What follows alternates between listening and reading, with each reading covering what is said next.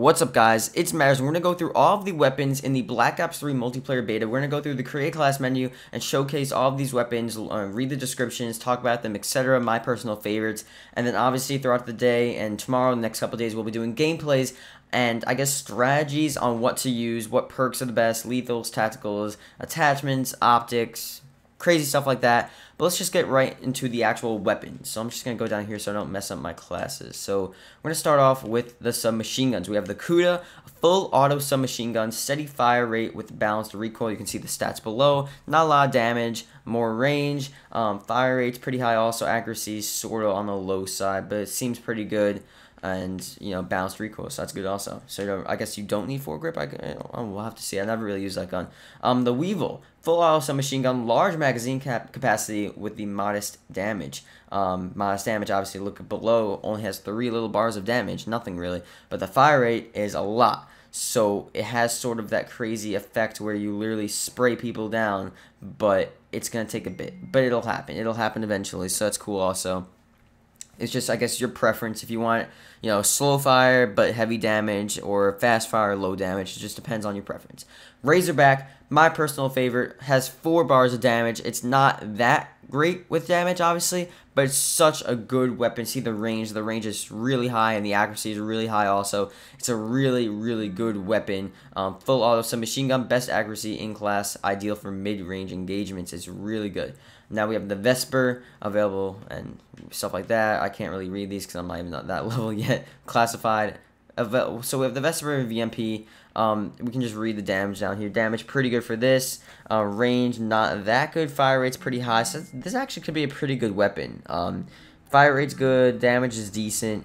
The only thing is the range. So we're gonna have to see how that works. And then the VMP, sort of the same idea, except the fire rate's decreased and the range is increased. So I think probably I would think the VMP better all around weapon than the Vesper, just by looking at the bars there. Has a bit of a lower accuracy, but still it looks pretty good. Now, okay, my thing's going off with invites, dude. Now we have the assault rifles. Okay, we have the ARK-7. Full auto assault rifle, fast fire rate with moderate recoil. Not necessarily my favorite, probably because of the recoil, but it is a good gun for the damage and the range and the fire rate. It's decent, but recoil is just a bit too much for my liking. I think a lot of people's liking also. Man of War, fully automatic assault rifle, strong damage with a slow rate of fire. This weapon, it's different, okay? Like I said, I'm more, I guess, catered towards the Razorback, I guess, because of my playstyle. I have no idea, I don't know. It's just the way it is. But the Man of War, you have to have a certain playstyle. It's a really good weapon. It is. I'm not saying it's bad. But you just need to stay back, and you can't push. If you push, you're not going to get kills. You need to stay back and get double kills from long range. Obviously, you can do, I guess, medium range. No way you can do short range. Not going to happen. You can do medium range, but you just need to make sure that you're far enough back to the point where you can get a kill and then get a double kill. Because usually what happens is I get a kill, and then I immediately die. It just doesn't work out in my favor. So Man of War is a really good weapon. High damage, slow rate of fire. Good accuracy, really good all. Look at the bottom; it's all around. It's just amazing. It's almost all the same. But you know, it's just not my sort of gun. So that's that. And yeah, let me just turn off my phone here. God. HVK-30, fully automatic assault rifle, fastest fire rate in class. This is a gun that I thought was gonna be bad, but I actually picked it up in multiplayer before. Obviously, you see, I haven't unlocked it yet. It's actually really good. So that's weird to think, because you look at it, it's like the fire rate is so high. But then again, the accuracy is high also. So it's not like, usually when you have a high fire rate weapon, the accuracy is usually bad, because, you know, you're shooting so fast and you're like, oh my god, it's going all over the place. But the accuracy is actually pretty good. The damage, obviously, a bit on the low side, range lower also. So I think I would say just mid-range. I wouldn't say long or short. I guess maybe that's a problem with this weapon. I would say mid-range, this would be a really good weapon. I probably should try this out and then actually bring you guys some gameplay on it. But that could be really good.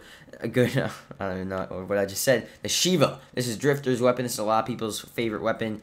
Semi-auto marksman assault rifle. Eliminates enemy infantry in 2 shots. 2 shots. Literally only 2. That's nothing. That really is nothing. That's insane. Damage, really high damage. The range, pretty high also. Fire rate, low.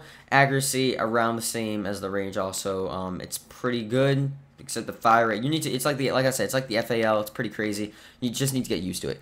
M8A7, sort of low damage, high accuracy. It's usually what this gun is known for, really, really accurate 3-round, or I think it's 4-round bursts. So that's that. XR2, pretty all around also. Range and accuracy the same, and then the fire rate's a bit high, but damage is still good also. Shotguns, KRM-262, damage really high. Usually all these shotguns have the same sort of effect. Those two are classified. These are the only 2 shotguns here. This one, I would probably use haymakers like the S12 fully automatic shotgun. That's pump action, probably more like the Remington. So basically the Remington S12, you pick your poison, I guess. I don't know, whatever you want to call it. 2 classified here. Now, light machine guns, BRM. Fully automatic, light machine gun, strong damage. Again, all around there. Also, this one's pretty biased. You have the fire rate a lot higher than everything else. Damage, range, pretty low. Accuracy is decent. Accuracy is like on the cusp of being like that mid-range accuracy that you want. This is an LMG, obviously, so you do need some accuracy. So that's good with that. I would probably use the BRM though, just because it seems a bit more well-rounded. I don't know. I just like well-rounded weapons. Sniper rifles. We have the Locust and the Dracon, and then the PO6. So we're trying to see a PO6. Damage is insane. Fire rate is like nothing. Dracon, let's see, range and accuracy pretty damn high. So it's like one of those really. Oh, it's semi-auto also. Okay, so that's semi-auto. So you just like stay back and you spam it, and it has nice accuracy. It's probably pretty damn good. Locust, more of the quick scoping weapon, sort of like the DSR, but a bit harder to use, I guess. I don't know. The fire rate's pretty low still. Accuracy, range, damage, all the same. Pretty good gun. That's probably one of the best snipers in this game. And that's really it so far. We'll do secondaries in a different video, but hope you guys enjoyed. Thank you guys for watching. Like the video if you enjoyed, subscribe for more, and tell me in the comment section below what gameplay you want to see for any of the primary weapons. And then probably in the next video I'll do secondary weapons, and we'll talk about that. We'll talk about specific pistols, what's the best pistol, stuff like that. That might actually be the next video, the best pistol, so we'll see. But like the video if you enjoyed, subscribe.